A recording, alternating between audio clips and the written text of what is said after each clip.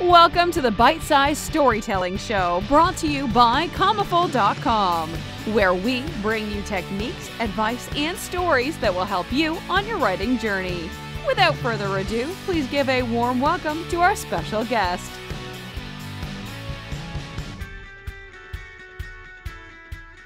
Hello Commaful readers, my name is Bryan Collins and I'm an author from Ireland, and I'm also a blogger, and one of the things that I hear a lot about that new writers struggle with is the topic of writer's block.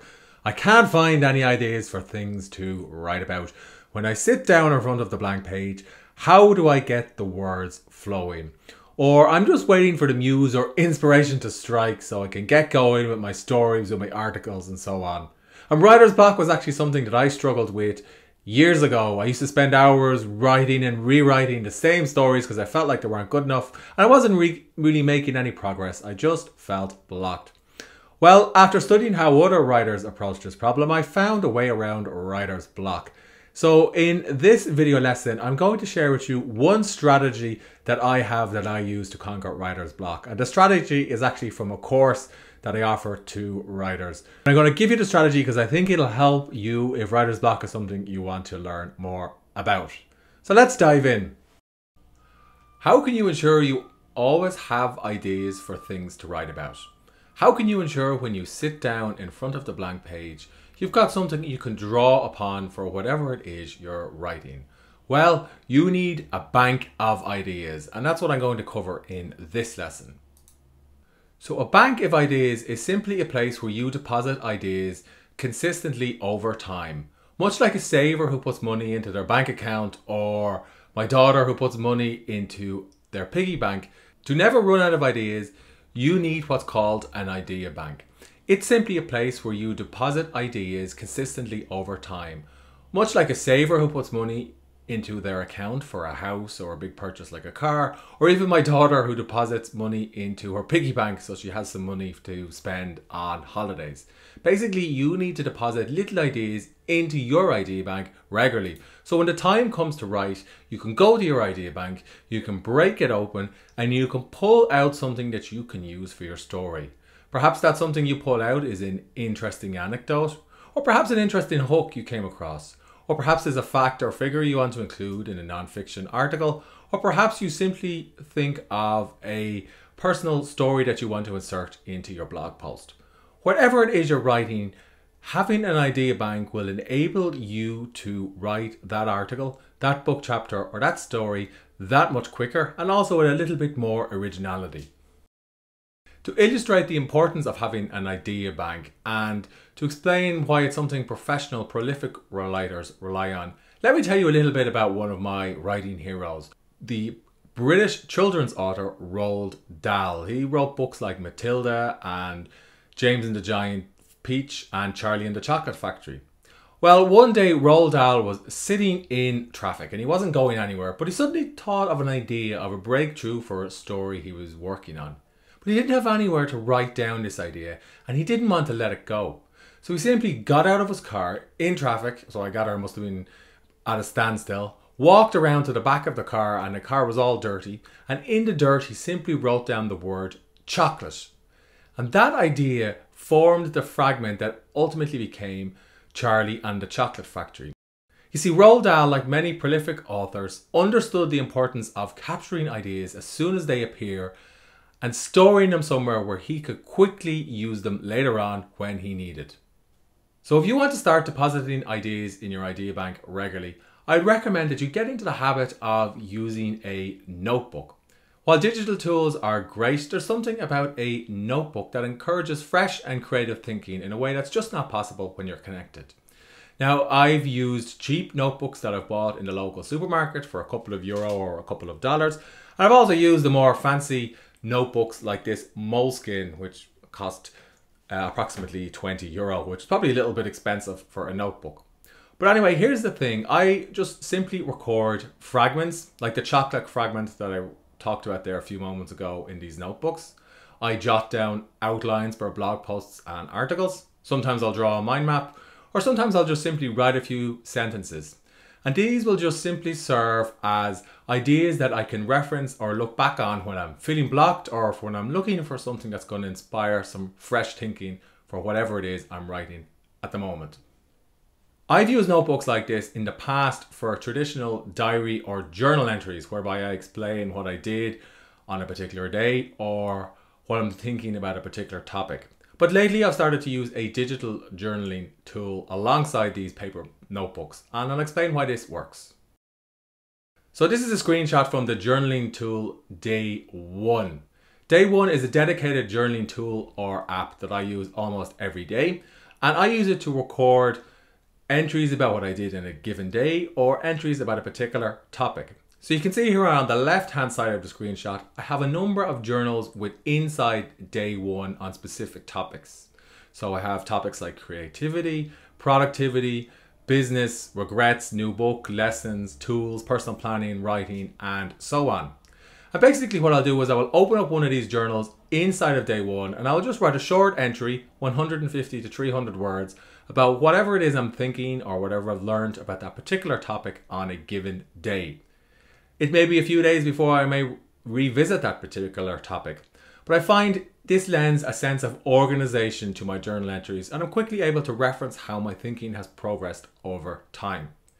Now you don't need to use Day 1, you could simply just create a folder on your computer called Journal and then just create a series of plain text documents based on the topics that you want to cover within your journal.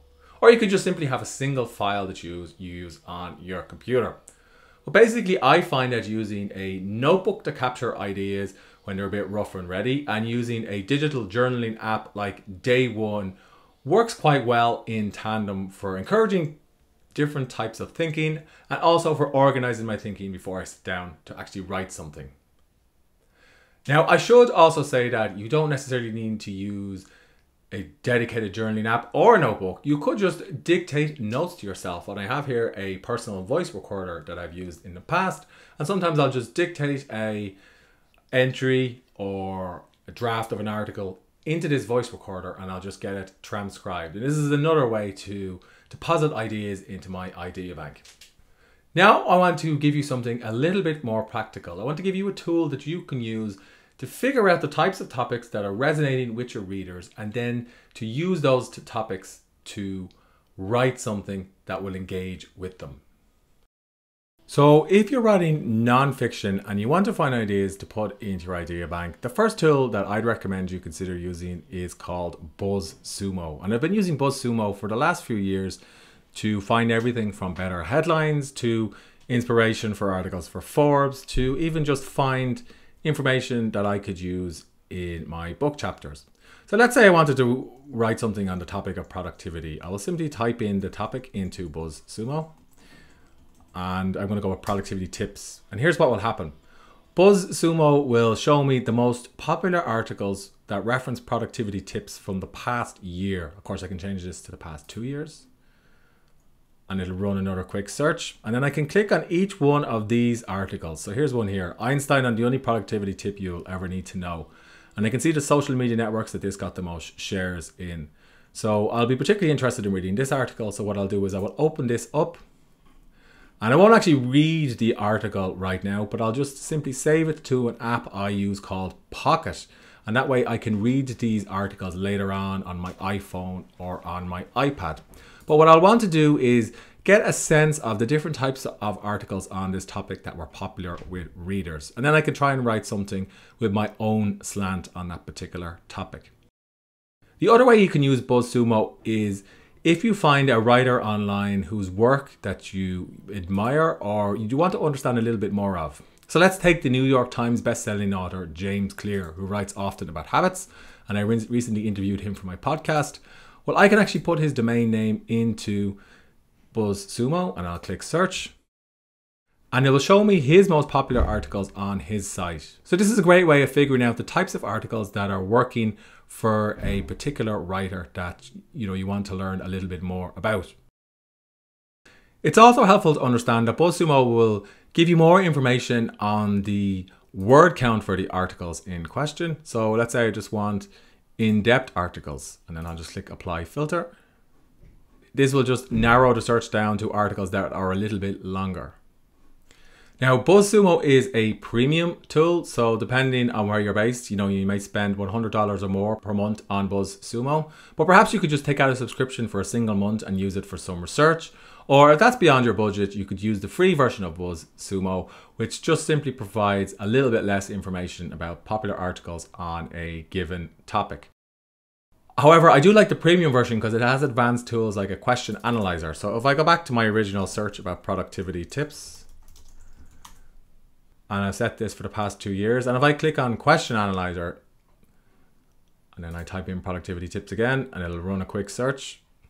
So BuzzSumo will show me some of the questions that people are asking about productivity. And I could go and read these questions, which are on sites like Reddit and Quora, and I could see what questions people are asking, and then I could try and answer them on these sites before I write that particular article. Now, the other tool that I like to use for my idea bank is called Answer the Public. Answer the Public is basically a free SEO tool. That's a search engine optimization tool that shows you the types of queries people are typing into Google. So a little bit like that question analyzer from BuzzSumo, except specific to Google. So let's type in productivity tips and see what comes up. And this is actually a free tool, although there is a premium version, but the free tool is very powerful.